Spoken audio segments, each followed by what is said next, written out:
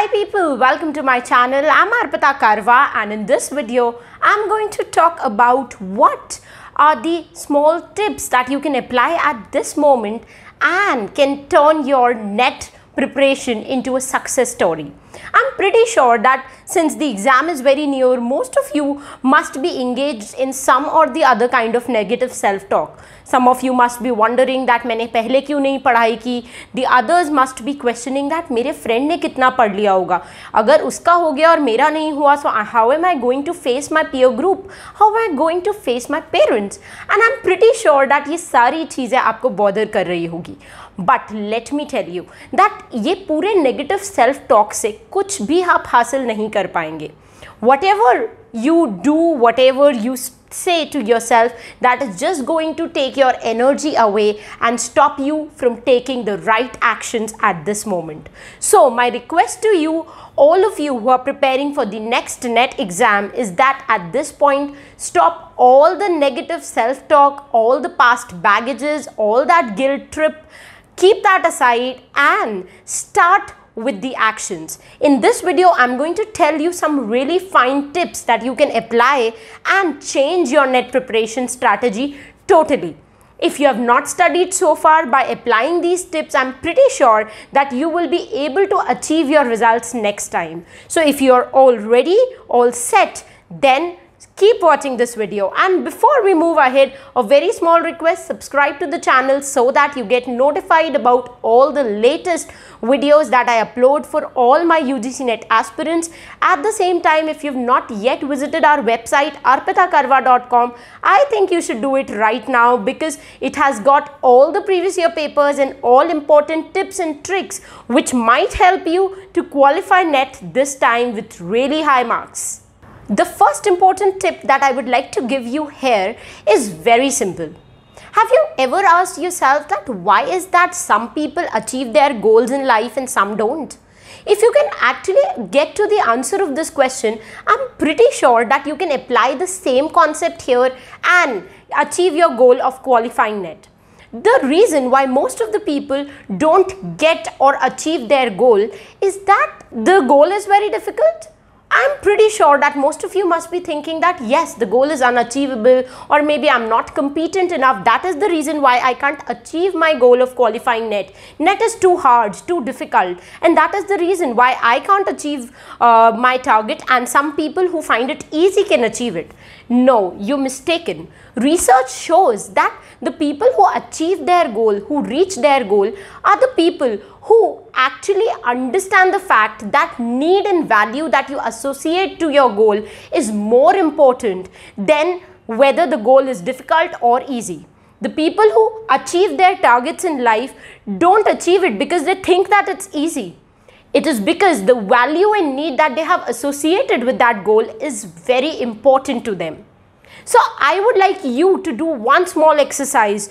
Pause this video and write down 5 things. 5 things that you will achieve if you clear NET exam. Why is NET exam so important for you? For some people, NET might be a way to become financially independent. For others, it might be a dream of their parents that they wish to fulfill. Whatever it is, write down top 5 reasons why you want to clear or crack this exam. And after you have written that in a piece of paper, stick that paper just in front of your study desk. And every day when you sit down to study, just take a moment and look at that sheet. It is the purpose that will drive you to focus to study more. I'm telling you, I have done it myself when I was preparing for my NET exam, and this technique has done wonders for me, and I'm pretty sure this technique is also going to be a very, very important step in your success journey. Now that you have aligned yourself with the purpose of your life, and you have also aligned why this exam is one crucial milestone in achieving the purpose of your life, we move next to step number 2. Now, the next important thing that you have to ask yourself is the question, a very important question: what would I do if I don't clear this exam? I'm pretty sure that when you ask this question to yourself, some people might have a plan B in their mind.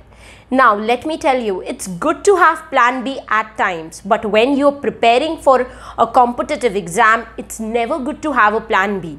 What happens when you have a plan B in your mind? Your commitment, your dedication goes weak. You don't feel like studying because subconsciously you know that अच्छा ये नहीं हुआ तो कोई बात नहीं, I'll do something else. You can only study constantly and with self-discipline for an exam when you know that this is a do or a die situation. If I don't clear NET, my life is going to end. It is very important for you to understand the fact that your goal should become the only goal in your life.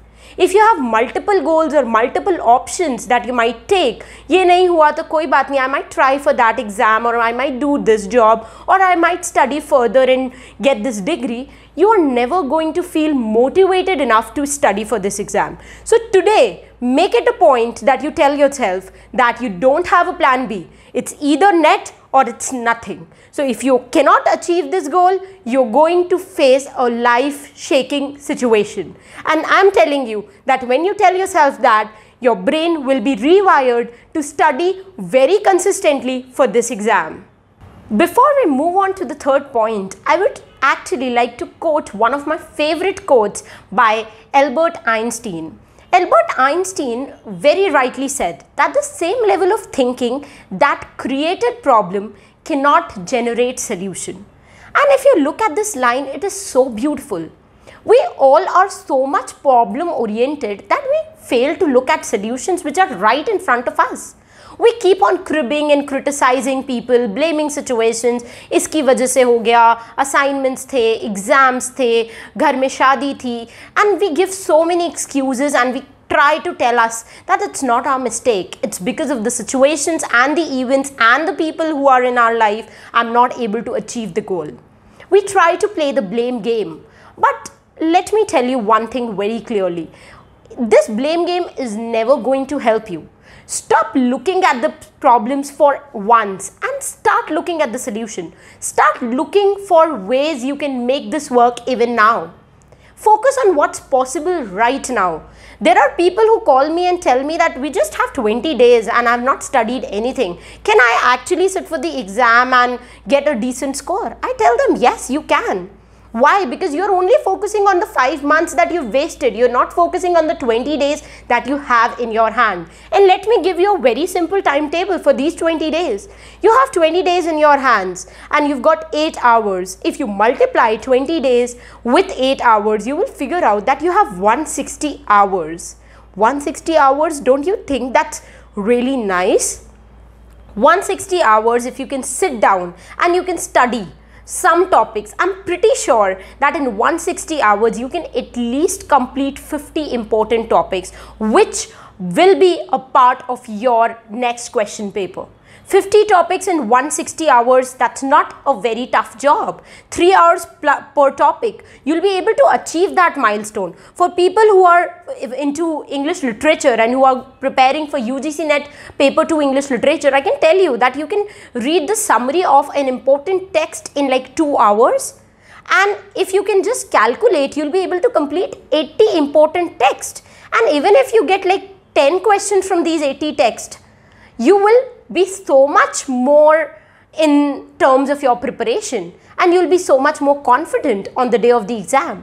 So my very simple question to you is, can you stop looking at the problems for once and start looking for solutions? And if you can do that, I'm telling you, the entire universe is going to conspire and give you some situations and some ways in which you can manifest what you desire. So it's more inside the brain and less around our circumstances. So rewire your brain. Tell yourself that I'm going to stop the negative self-talk. I'm going to stop blaming myself, blaming others, and I'm going to get into the action mode. I'm going to do what it takes to clear this exam.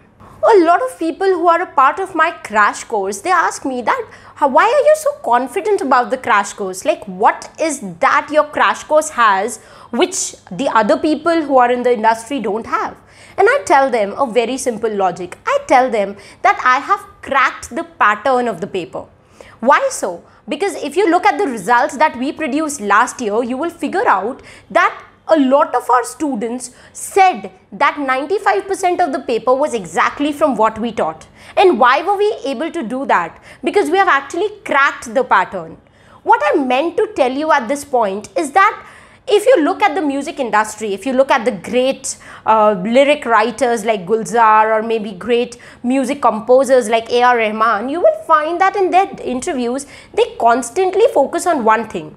They say that what makes us so unique, why we are known as the masters of music industry, is the fact that we have developed this strategy to crack the pattern in any piece of music. You give them any sound, which for you might be a noise. You give it to them, they are going to crack the pattern. They are going to see that how this music is formed. What is the pattern which is happening again and again. And they master the art of creating or understanding patterns. The same thing applies in our life. People who are sitting for competitive exam must know the art of cracking the question paper. They must know that what kind of questions are asked from what topics. There are topics from which they might ask you easy questions because the topic is hard in itself.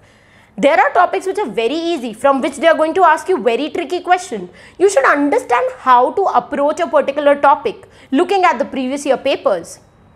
Also at the same time, you should also understand the pattern, how you learn and remember excellently. There are people who are audio learners. There are people who are visual learners. Some people can study in group and memorize a topic so easily. Some people can only study alone and understand and grasp the topic. I am one of them who can never study in groups. I have to sit down and study on my own. I am a visual learner. I learn best when I have a book in front of me. I have highlighters, I have colors, I make my own notes, I have these sticky notes, and by all these things get imprinted in my brain. You might be a kinesthetic learner. When you actually see something happening, you understand that well. So you have to understand what is your study pattern, how you remember a subject well, and apply that in your studies. I'm telling you, even if there are only 20 days remaining, just try to figure out how you study best. Your study pattern can be very different from your friends. Your friend might be a visual learner. You might be an auditory learner.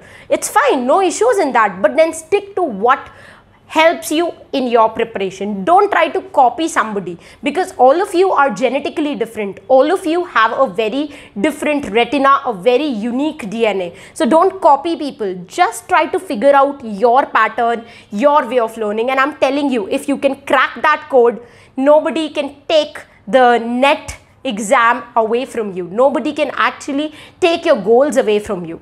So I'm giving you my best wishes. I'm telling you that if you can just look at this video and the points I've discussed, you will be very easily able to clear this exam, crack this exam. These are things that nobody tells you, but then this is how toppers are very different from the average people. Why toppers score such great marks with low efforts is the reason that they work on these skills that I have lined up in front of you. So understand why people fail in the exam, study their mistakes, and then make sure that you have your own strategy lined up for you. So I wish you all the very best for the upcoming NET exam. If you have any questions, any doubts, put that in the comment section below, and I'm telling you, I'm assuring you that I'm going to read all the comments and make a video on those topics. Also, if you have not checked our crash course, please make sure that you go to our website and check our uniquely designed UGC NET English Literature crash course and enroll yourself into it. I'm telling you that we have cracked the exam pattern, and we are trying to give you the best data so that you can master as much as you can in the next 20 days. At the same time, previous year papers are there on my website, solved papers are there. So you just need to go to the website and get all the previous year papers so that you can see the questions yourself and accordingly start your preparation. Don't worry if stress is bothering you. We have a very fantastically made meditation for all the students who are struggling with exam anxiety. It's there on the YouTube. I've also given the link in the description box below. So check that out and make sure that you study with all your zeal and enthusiasm and crack the exam this time. Wish you all the best from the entire team of arpitakarwa.com. We'll see you next time in the next video. Till the time we meet next, happy learning, keep loving literature and stay tuned to arpitakarwa.com.